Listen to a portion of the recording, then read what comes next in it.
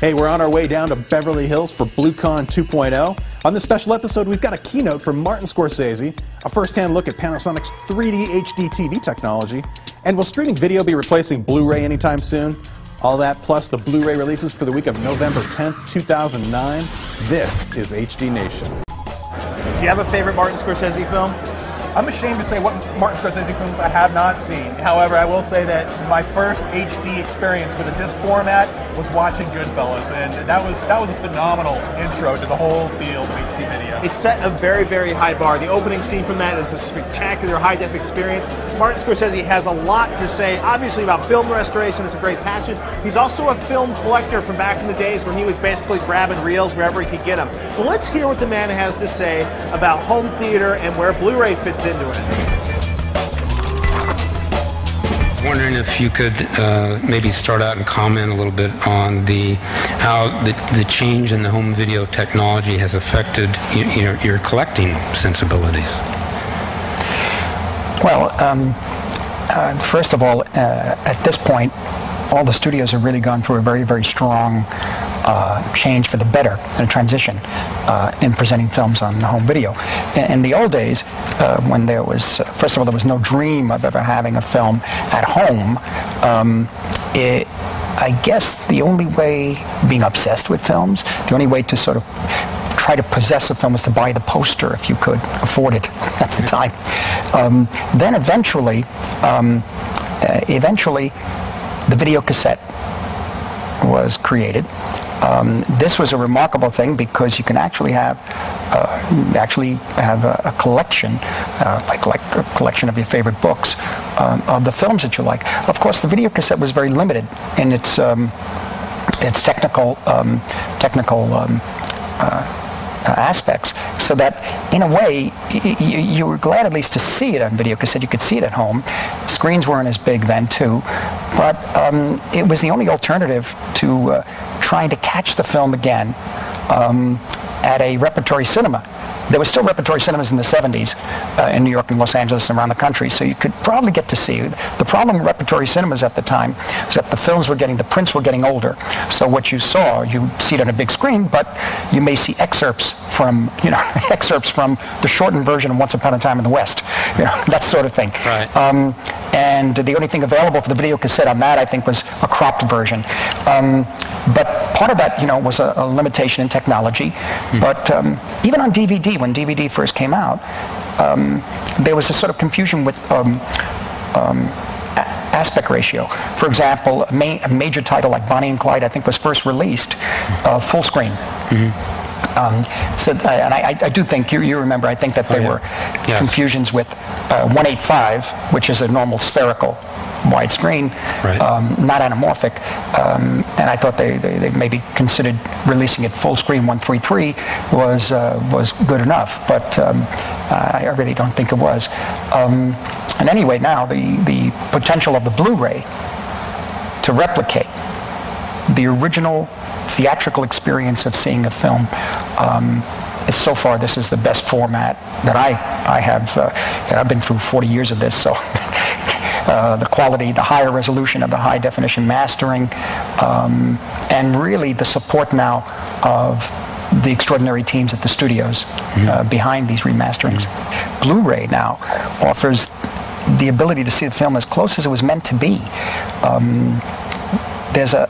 It has a film grain texture, in a way, which is very, very important to replicating theatrical experience. And I think it's impossible, obviously, to recreate completely the experience of watching a film in a movie theater.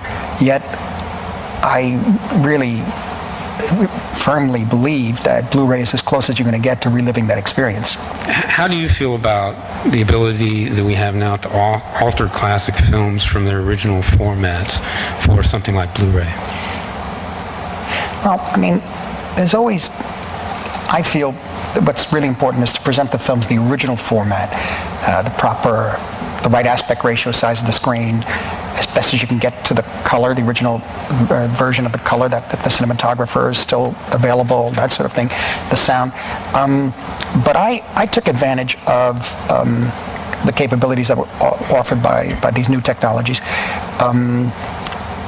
that I probably didn't have at the time, and this was Taxi Driver, because it turned out that Bernard Herrmann recorded the score of the film in stereo. But at that time, I mean, that type of picture was just not being released in stereo.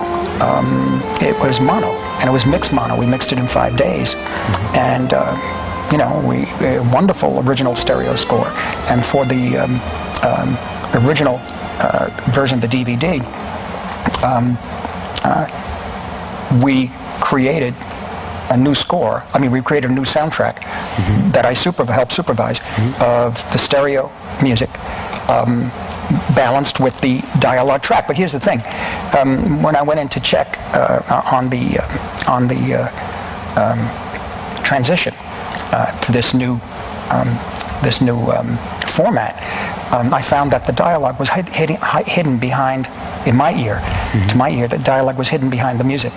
So that was the key thing. I brought all the dialogue back to the center track and brought it up front. I remember doing that. Sure. So that I felt that it was balanced properly. I mean, I feel if you're going to do that and you're going to present it a certain way, and people are now used to sound in their homes, I'm even used to it, the sound comes left, right, behind you, and that sort of thing. For a classic film, that is not necessarily exactly how it was done, but if you also have available the original mono track on the DVD, on the Blu-ray, I mean, this is, for me, this is something that's totally valid. We also have to remember that many films were released in what was called, do you remember, there were versions of stereo back 40, 50 years ago, maybe more. Correct. Certainly when I was a film goer back in the late 40s, early 50s, Prospector sound. Do you remember that? Yeah. That was called Made in Prospector sound. And also the very early stereo tracks, which still exist in many of the classic films, where, you know, your person comes in the right of frame, you hear them on the right of frame. The person goes across the frame, you see them hear them going across the frame out the left. You know, it's very crude and everything, but it was stereo. It was stereo. And therefore, you know, if we can enhance that a little bit to make that smoother on a Blu-ray, it's totally valid. I mean, musicals like A Star Is Born and so many others had those stereo tracks. But Prospector sound goes all the way back to, I think, in the 40s, if I'm not mistaken. I may be wrong there. But pictures like Shane, I think, was in Prospector sound, and many others.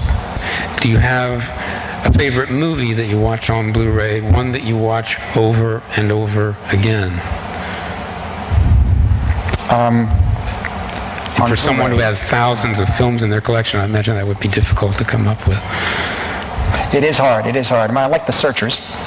The Blu-ray of that is quite beautiful. It's quite beautiful. It's one of those things. The Blu-ray makes it so, you know, don't forget that film was shot in VistaVision. Correct. And the Blu-ray of that picture, there's something about it when you just put it on just to check it out. You can't take it off. It just keeps, there's something about the beauty of the landscape and the nature of the faces and the elegy that it is, John Ford's work, that still holds up and it's still very moving.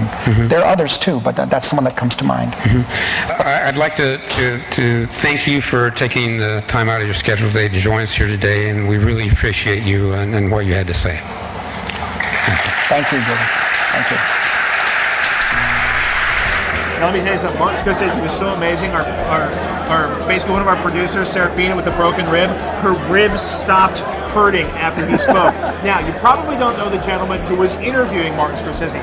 He is Grover Christ, and the reason you might be curious about him is he deals with archival restoration at Sony, which means he has the keys to one of the greatest collections of movies out there, and he is responsible for turning them into amazing Blu-rays.